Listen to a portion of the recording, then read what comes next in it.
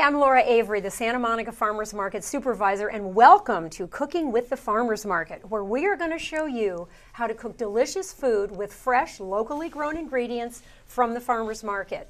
Shopping at the farmers market eliminates the need for packaging and helps us to avoid costly processed food and provides us with hundreds of options for adding fresh fruits and vegetables to our menu.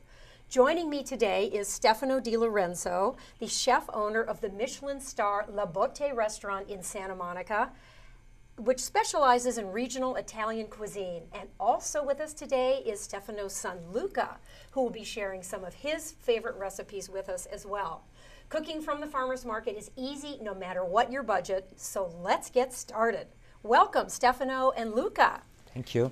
Thank you. What are we going to cook today? Today we're gonna make a pasta from scratch. It's called orecchiette, which means small ears, right? We have some beautiful flour from our local farmers market. The first thing that I would love to get started with, I want to make some tomato water, and that's what I also gonna use to make the pasta. Now, making fresh pasta, okay, the ingredients are simply, like you said, we have flour, and we now have flour from one of the farmers at the farmers market. So you just got this the other day, didn't you? At Yes, the market? I did. Some nice flour grown in California. California used to grow quite a bit of wheat back in the day, and it's sort of all left but it's coming back. Artisanal wheat, wonderful varieties of wheat. So this, what kind is this? Is this something you picked especially for the pasta? Yes, I did. I really loved it. It's a Sonora wheat. Sonora wheat. Yeah, I think it's a kind that used to grow in California. And then what else have you got? Is that along with the Sonora wheat, I'm gonna use some semolina flour. I wanna give the pasta a really nice crunchy taste, and also give a little bit of that Italian style to the pasta. So. And semolina is corn, or is that a wheat also? It's a wheat also. Wheat, yeah. Okay, but it's coarse. It almost looks like cornmeal. But very fine. Coarse, so that's why I get a little bit of that al dente taste, right? Okay. Yes. So all I did, I cut my tomatoes. I'm gonna put my tomatoes right here on a blender. Cover it up. And that's just standard. That's all it's gonna take to make my pasta. I'm gonna strain it.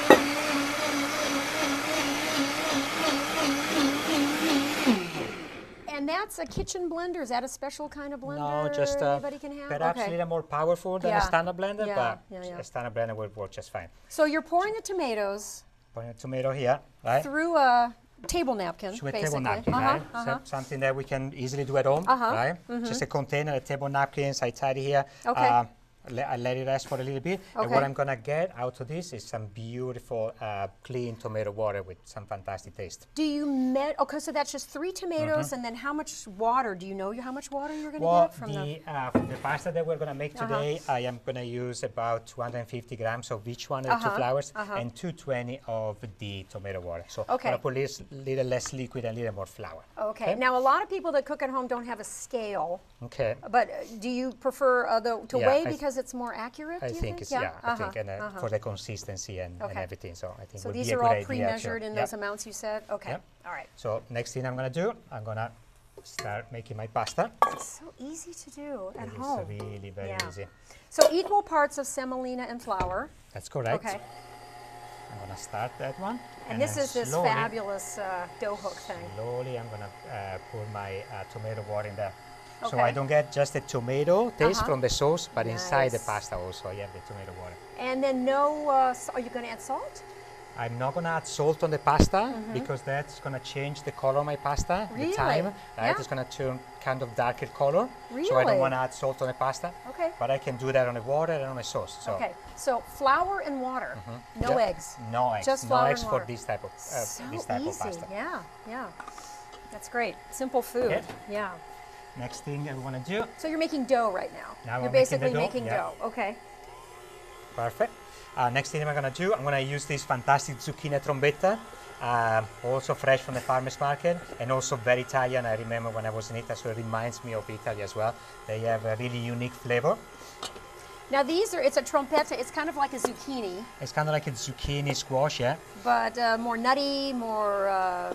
But they have a very, very unique taste, so that's what I like it. Are these the ones that get bigger and bigger and bigger that Alex wears around his neck? Yeah, okay. That's it. These almost turn into a big, hard squash after a while, don't they? They do actually turn into a squash, yeah.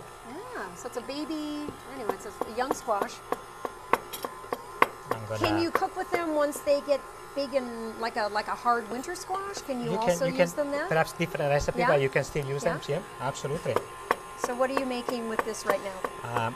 I want to give my plate a nice different consistencies. So I am going to cut this zucchini here and I'm going to make them nice and crispy. And this part of the zucchini, I'm going to cook it in the boiling water along with the pasta. So I give the pasta also a little bit of the flavor of the zucchini. Nice. Okay? Tomato, so zucchini, right in the water with the pasta. And no salt. That's so great. No, not yet. Yeah. Now, La Botte is a one-star Michelin restaurant, fine dining, and yet simple, rustic, from the farmer's market. Yeah, very inspired. That's what I actually like to do. I like to take the old recipe and keep it very simple, but use the best and freshest local products that I can possibly use. And maybe this trompetta squash is something you had in Italy, and maybe yes, I did. Hard to find here until you found the farmer's market. Yeah, that's great. Never seen this in the store, just at the farmer's market. And it's also a very short season, so when I say I really want to take advantage of that. Right, but when the trompetta is out of season, do we go with just a zucchini, or do we just switch vegetables to what's in season? I actually like to do different recipes, so I don't do this when they are not in season. But we could use different zucchini, yeah, absolutely. Right. Okay, so I'm gonna turn this on. So you can pretty much flavor your pasta water with whatever you want, whatever you're inspired to do, right? If you have enough time and energy, you could also do a big pot of tomato water and just cook your pasta actually into the tomato water as well, instead of putting it in here. Oh, yeah. So Luca, have you ever made pasta yourself? Sometimes. Well, how do you do all this stuff? Do you weigh it? Do you know how to do all that stuff with the scale and everything? Yep. Oh, wow. And then turn this guy on. Do you ever do the pasta dough by hand? I guess even kids don't have to do that anymore, huh? You got one of those. So if people don't have that, have you ever made the pasta dough just by hand and rolled it out? Yep. Yeah. Sometimes good muscles. When we don't have to make too much pasta, we'll do that. Yeah, that's great. So this much pasta, do you try to estimate how many servings you're going to get with the... If I use all of that, I'm probably going to get anywhere in between like 6 to 7 servings. Okay. I like to serve 80 grams a portion because that's what we do in Italy. Okay. You know, I just kind of grew up with that idea. I've got to get my metric head here. I don't know. I know. 80 grams. Okay. It's now about this is already 2.7 ounces. Oh, okay. Now that's almost smoking already. It's almost smoking. The induction is really fast, so I'm going to put my zucchini here. Now, Luca, are you able to do this? Do you work with your dad at home?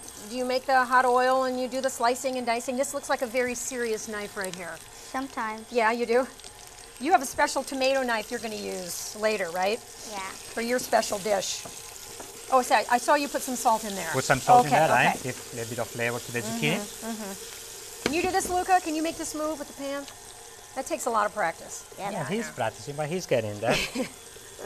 Can I try? Yeah, absolutely. 2 hands, 1 hand. Like that? Like one, yeah, perfect. Okay. Look at you.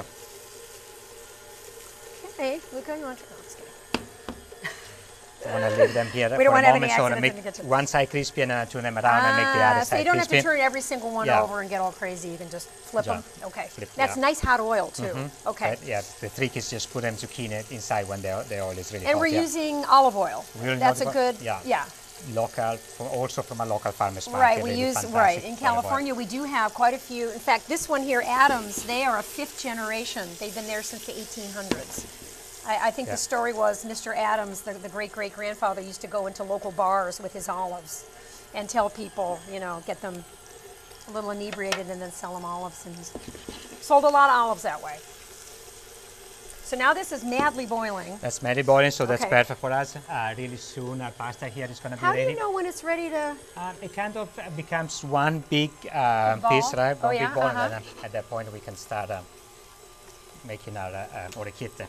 Is this pretty much essential if you are going to make a lot of pasta at home to have some kind of a mixer like this? Well, at the restaurant we have a big mixer, like a 20-quart mixer, which is like probably 10 times bigger than this one, right?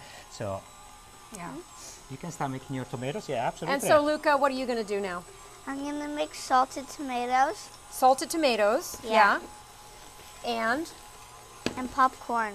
popcorn. Salted tomatoes. What kind of tomatoes are those? They're fresh from the I'm gonna dig these. farmer's market tomatoes. Do you taste them before you buy them? Yep. You ever try the orange ones? Sometimes. Yellow ones? Green ones? Yep. Oh, Luca loves tomatoes. Absolutely. Absolutely loves tomato. So you're doing good. very And we're good. so Look at lucky, you. but there's some that are still You not sure? even flipped That's over. okay. In a moment, we'll be there. Yeah.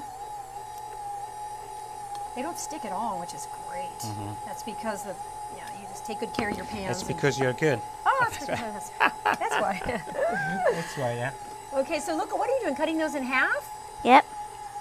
And do you take that little thing where the stem was, or is that little thing on top? Do you have to worry about that, or you just, there's so little it doesn't matter? That little thing where the stem was? Just leave that in. It doesn't matter.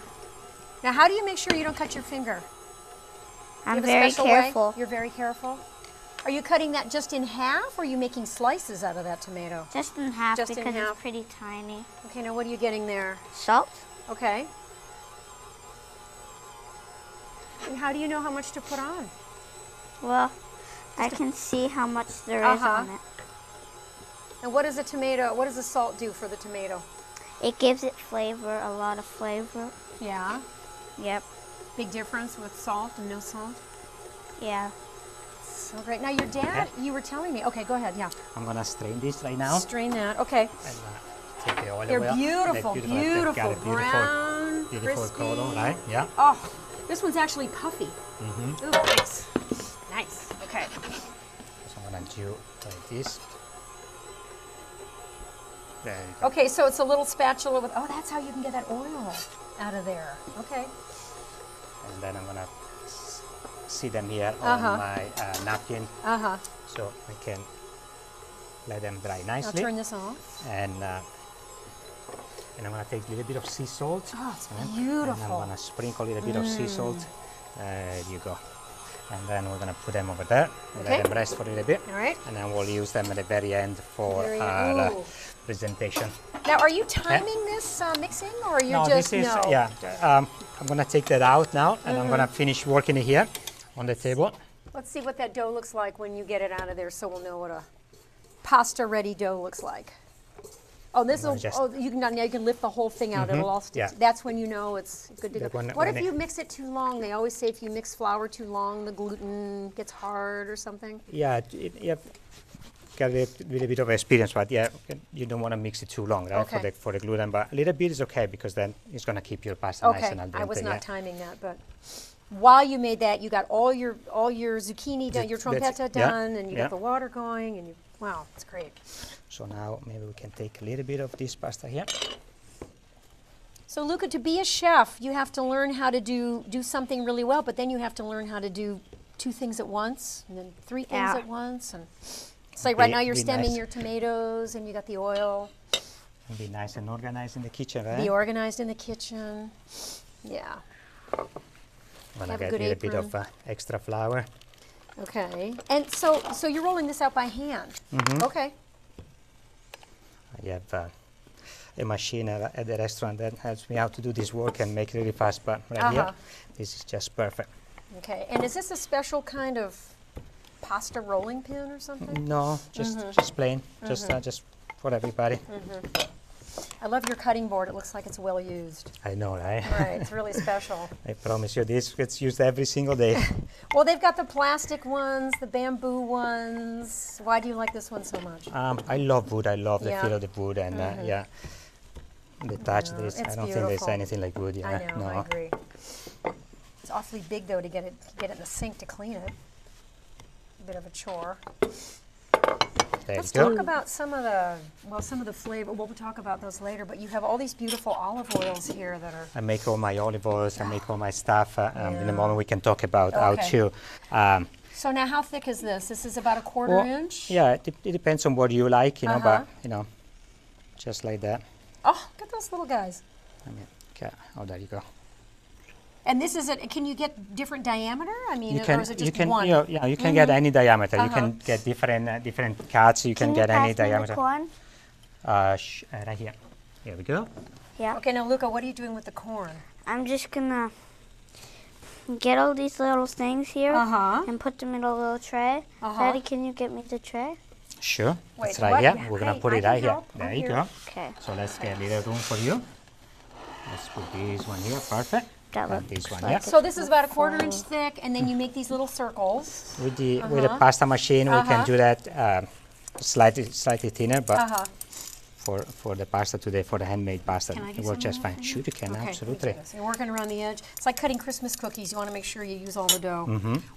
What about the extra? You roll it up and roll it out again You and can, cut more? exactly, you can use that one like that way. Here we go. Okay, let me try that. Either end? Oh, this Either- one's sharp. Yeah, that one is really sharp. There you go. While you're doing that, I'm gonna take this one here that we don't need anymore. This is great. Just Now, twist why it here. not just do, I know you want to do orchetti today, but you could also just do, you could do the You can do many different do shapes the- of pasta yeah, with the same pasta dough. spaghetti, the tagliatelle, all those things. If you have a little bit of extra Should I just time. let this fill up with these little circles and then push them all out at once? Or do you, oh, look, And, it's full. You wanna Completely do, full. Look at that. Oh, Yeah. and then you, oh, look Oh. at that. see? And Shove you it can, with that thing. I think this way, it's easier. Ah, There you go. See? And we have all our beautiful pastas here. Okay. Okay, thank you. Yeah. Now we have our very handy tool here, and we can Yeah, what does that do? do this, and then we have a beautiful Oh, that's, orecchietta. that's And what you can that is do for. gnocchi with this, and we can do other shapes of pasta. But And why does it need ridges? Just because it looks cool? it or doesn't need cooks it better? actually, Oh, but I just like the look of the pasta. yeah. And that's what makes orecchiette is those That was little made- ridges? Yeah, that's it. Okay. And the shape too. This this round shape. Yeah. Totally getting the hang of this. Is this thing we rolled out right now, is this about one serving? All these little, This is probably, I would say, like couple of service oh yeah? maybe. I think it's full. No, I should. Okay. Beautiful. Nice. Thank you. You're welcome. That was I'm gonna hard on the take- hand, but okay. keep the Okay. dough right here. I know this And that one you is would just slightly sharp, re-roll, yeah. re-roll, re-roll. And just keep going, yeah. Because that's quite a bit of pasta right there. Actually, Yeah. when you look at it that way, yeah. Beautiful. Now we're going to Thank make a you. bunch of orecchiettis. Thank you so much. Okay. Okay, So with Luca's Now, little thumb, did we get I'll the let you do this a little same bit more. effect I'm gonna here? start making the cherry tomato sauce. Okay. So I'll start with a beautiful Now, when olive you oil say here. tomato sauce, you're just basically, what are you going to do? Take a few. But this, nice fresh this time of the year, exactly. tomatoes. This time of the year, I like to take advantage of the fresh tomatoes. They're beautiful, right?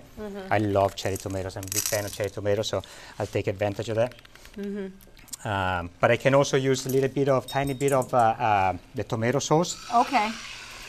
And then That how can did you be- make that? That's pureed tomatoes. That's pure tomatoes, right? And I Yeah. can be made with the Roma tomatoes at the market, right? What else? Just tomatoes? Just tomatoes, just Really? plain tomatoes, yeah, nothing else. Just really plain tomatoes. But you've got all okay? these beautiful dried herbs here that you make. Do you ever throw some of those in? Or Sure, absolutely. little bit Well, goes a long yeah. way, huh? I'm gonna take just a tiny bit of my water here. There you go. Okay, so olive oil, a little bit of tomato sauce, water. That's it. Then you're Now, gonna- now I'm done. Okay. Okay. My sauce is ready. That's Okay. your sauce? That's my sauce. I like to add a little tiny bit of garlic olive oil to give it a little bit of garlic flavor, and tiny bit of my pepperoncino olive oil and make it Pepperoncino? tiny bit spicy, right? Okay. Okay. And how do you make Perfect. those? Infuse them with the herbs, oregano, rosemary, garlic. It's very easy. Just boil some olive oil, put your herbs in there. As soon as it starts boiling, just stop it, cover it up, leave it there overnight, and then And you then have you're a done. You beautiful take the olive oil. herbs out, and then Take you the have herbs, just oil. filter it, and you just have your olive You oil. Yeah. literally have to boil the olive oil? Just as soon as it starts boiling, that's the time that you stop it. Oh, okay. So- How are these doing? These okay?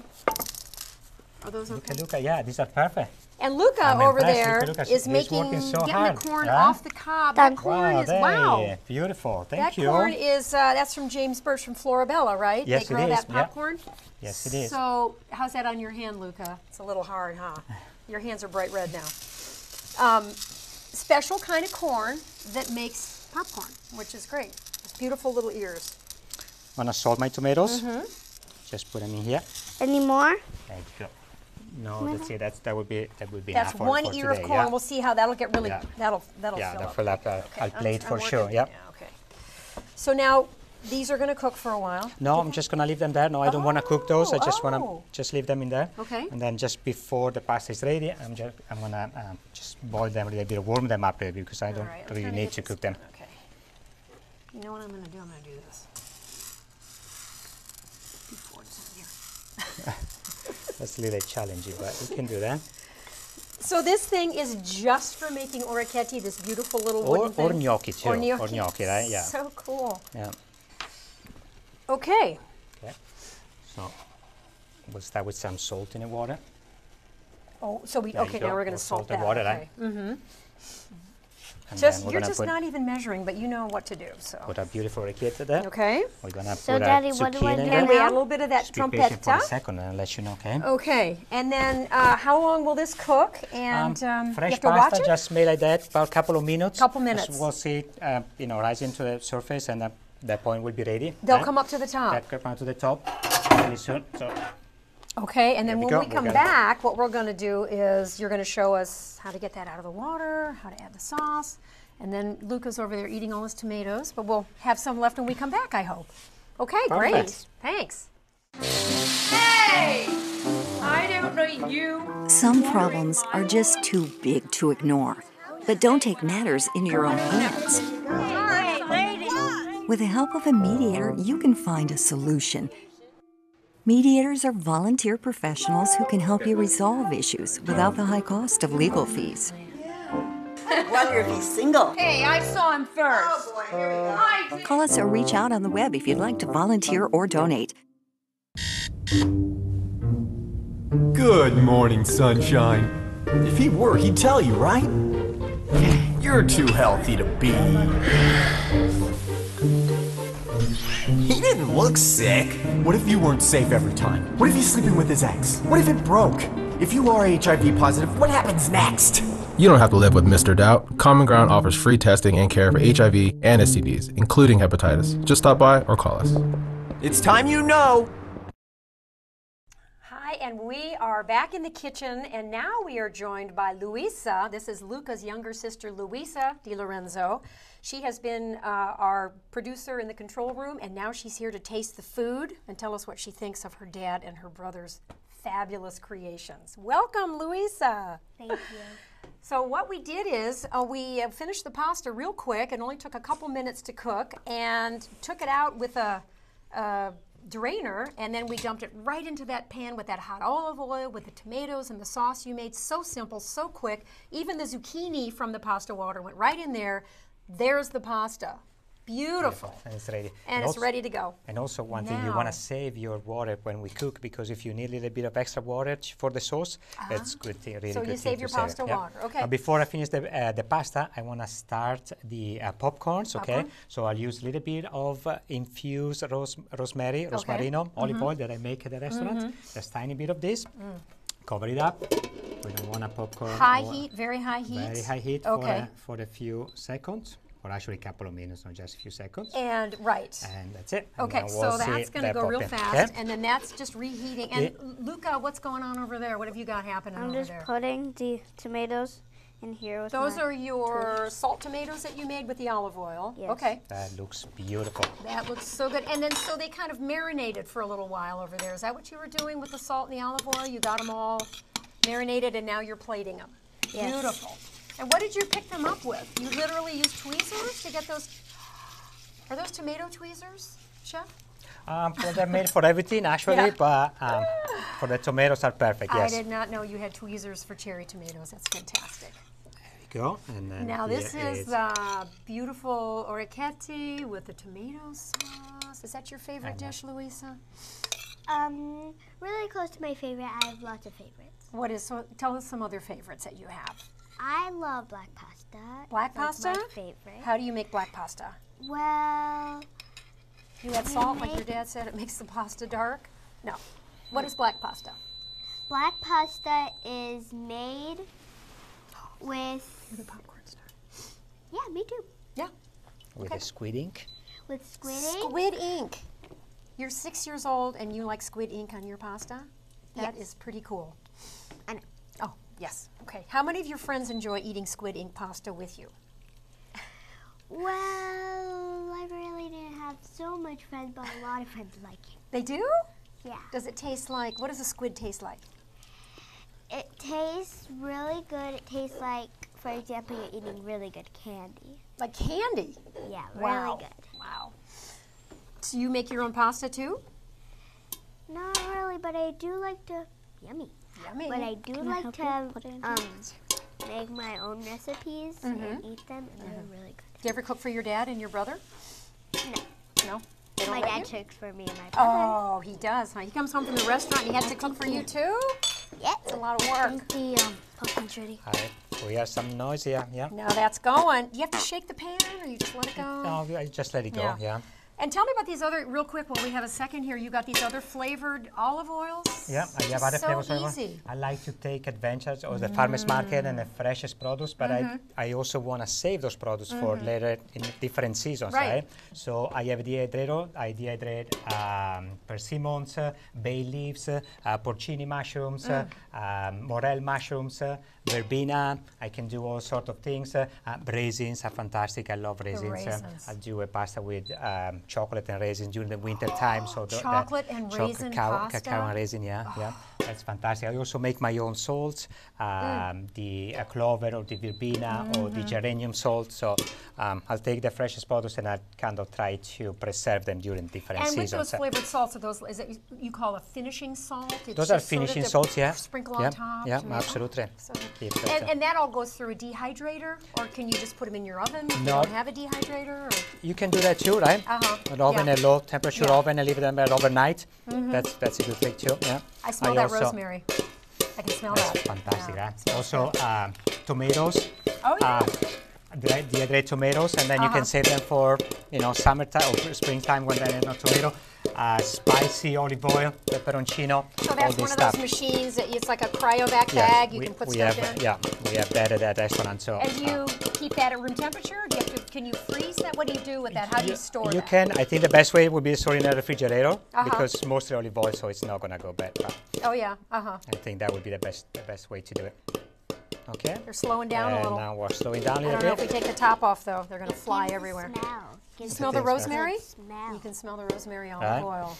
There's always going to be one more that pops out as soon as you take the lid off. We also have some chips, some sage chips and kale chips, and I like to take some of maybe those sage chips and sprinkle on top of the popcorns.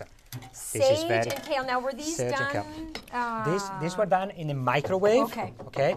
It's very simple actually. Exactly 2 minutes in a microwave. A little bit of salt on top of it, sea salt if you have it, and they are ready. And Can they I are pour really the salt on? Okay, Sure you can. Louisa, who's going to taste the pasta first? We need a volunteer taster to go first.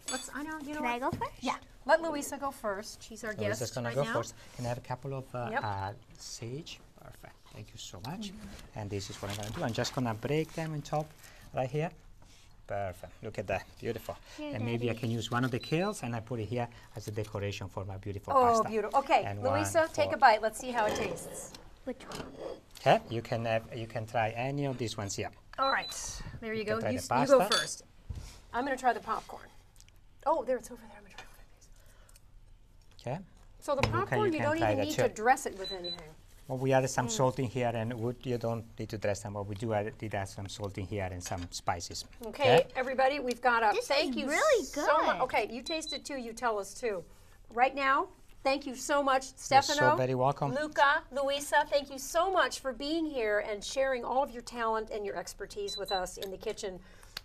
I hope you enjoyed Stefano and Luca's recipes today and that you will get to the farmer's market soon to pick up some of these ingredients so you can try these recipes yourself. Cooking with the Farmer's Market supports California family farms and brings you the best and freshest ingredients on earth grown right here in California. Join us again for more Cooking with the Farmer's Market.